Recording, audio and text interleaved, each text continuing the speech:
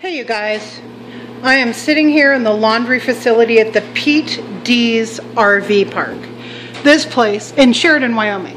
This place is amazing. It's spotless. You could eat off the floors. They have these lovely folding chairs, 2 or 3 of them, and they have books. You can do book exchange. They ask you to take one and leave one. They have a table here for folding. Lots of signage, and it is spotless. This is the cleanest laundry room I've ever seen. Lots and lots of signage so you know what you're supposed to do, how to use the equipment and so forth. It's amazing. I'm kind of blown away. They even have this pretty rug. So now I'm going to talk to you about the weather, which it bears noting. Okay, so Abigail and I left the Central Valley on Tuesday, right? And we drove through the Gold Country, up into Alpine County, through Markleyville, San Andreas, that whole area. Absolutely beautiful. Warm, too warm. Lots of dead trees, but also, lots of not dead trees. I mean, it was lovely. The next day, the place exploded into wildfire. The towns we were driving through, some of them, may not be there by the time this fire is over. It's just astounding that we missed it by one day.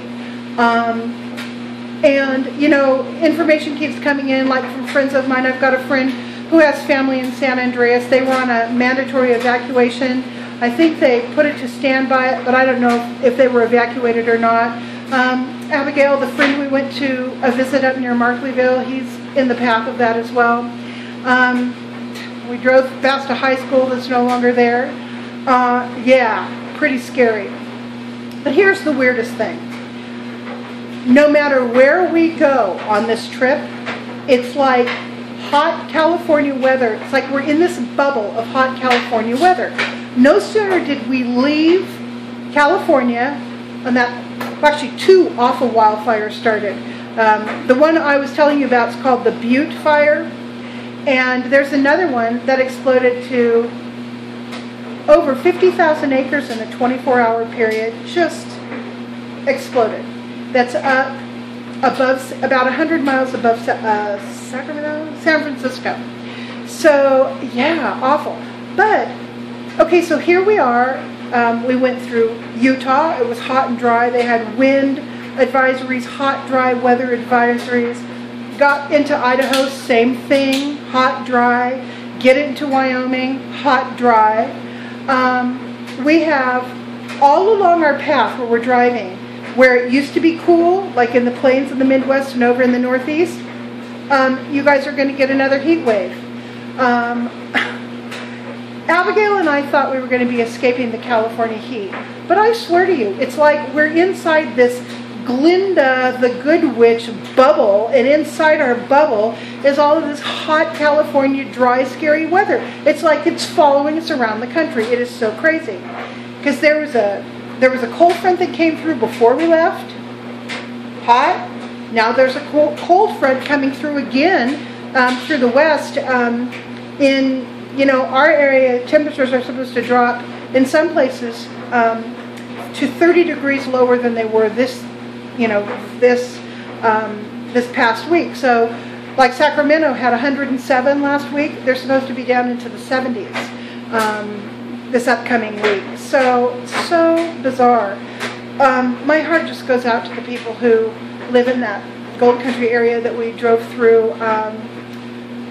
People were talking about they didn't even have enough time to organize a real evacuation. People just were literally running for their lives.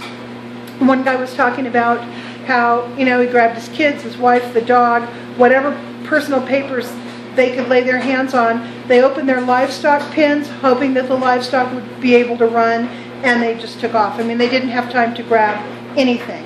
So, yeah, you know what? Keep those people in your thoughts and prayers, and let's pray for lots of rain to come through and quench some of this stuff. as far as the Butte fire is concerned, that's up over 125,000 acres now. And that is burning in an area that I have friends with that live there. They have cabins and stuff in that area. It's burning very close to Sequoia Lake, which is where I spent every summer of my high school working. I worked there. It's, you know, they're going to try to save structures. They've been able to hold the fire off from you know, burning all around the lake, but they don't know how long they're going to be able to do that. So pray for Central California, pray for all of the West, because it's this is going to change the topography pretty drastically. So I'm sorry on that sad note, but I just wanted to tell you about how weird it is that all this heat is following us around. Talk to you guys later.